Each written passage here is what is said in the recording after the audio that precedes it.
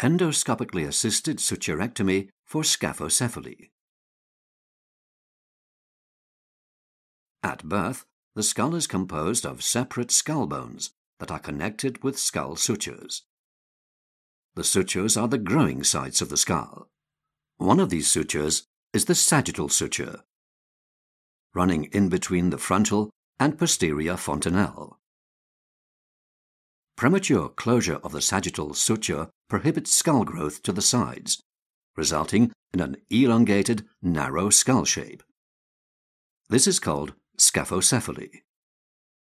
There is a risk for insufficient volume for the brain, and thus a skull expansion is indicated. An endoscopically assisted suturectomy is a type of surgical procedure that can be used to treat scaphocephaly in children up to the age of 6 months. The goal of this procedure is to open up the suture that has closed too early to restore the growth potential of the skull. During surgery, 2 skin incisions are made in the hair-bearing area. Skull bone is removed from underneath both skin incisions. Then, a small tube with a camera, called an endoscope, is inserted between the skull bone and the dura. The dura is a layer of tissue that protects the brain. As the endoscope is advanced, the dura is detached from the inside skull bone, and the space in between can be inspected with the camera.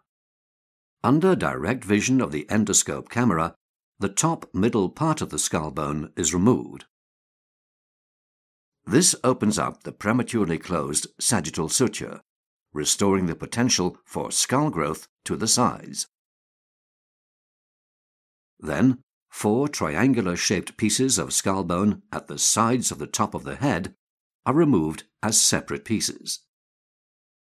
This helps facilitate the skull bone's outward growth.